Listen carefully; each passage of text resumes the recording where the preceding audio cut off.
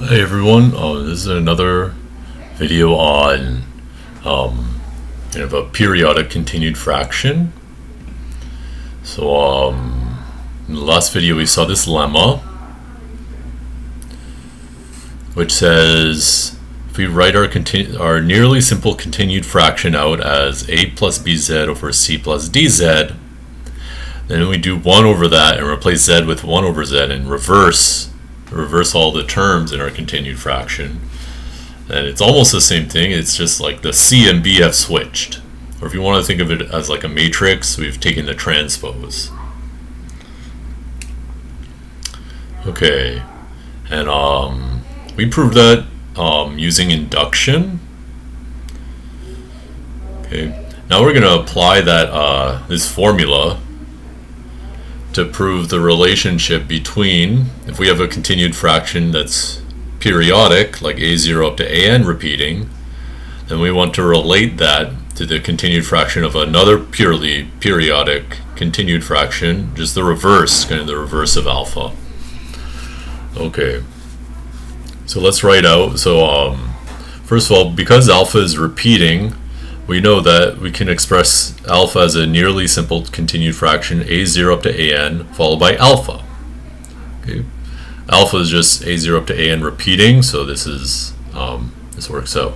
And then we know our formula for the for a nearly simple continued fraction is this formula, and then pn minus 1, qn minus 1, qn, those are the convergence of alpha, right? Okay, so we have this formula.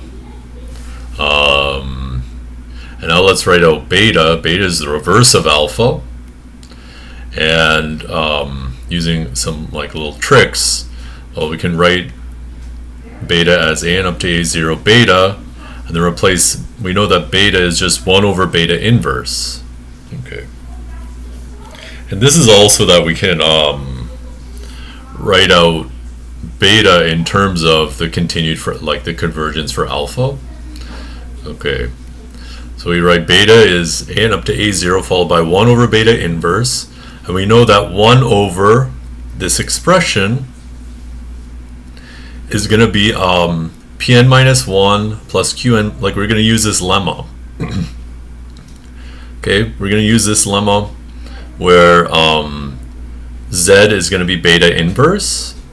Okay, so we know that 1 over this is going to be pn minus 1 plus qn minus 1 beta inverse divided by pn plus qn beta inverse. Just this expression with the pn and qn minus 1 switched, and we're applying it for 1 over, like with z equals beta inverse. Okay, and 1 over this is equal to this, so and that's a 1 over beta. Okay, so we get this equation for beta.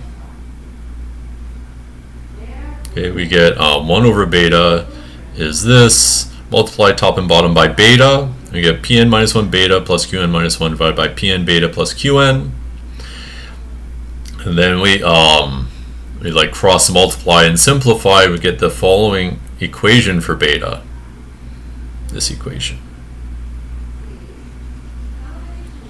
If you do the same thing for alpha, you get this equation. Okay. And now what we want is that to let alpha prime be minus 1 over beta, and show that alpha prime is also a root of this. Okay. Also, we want this, we want alpha prime to lie in this range. That's not too hard. Well, beta is a continued fraction, so it's like and here an is like the nth term in alpha, so it's like positive, so we know beta is also positive, right? So in fact it's bigger than an, so beta is greater than 1, so 1 over beta is between 1 and 0, and therefore negative 1 over beta is between 0 and negative 1. Okay, so it's not too hard to see, and we want to see why is negative 1 over beta a root of this equation. Well, divide this equation through by beta squared. Okay, maybe I need some more room. Okay.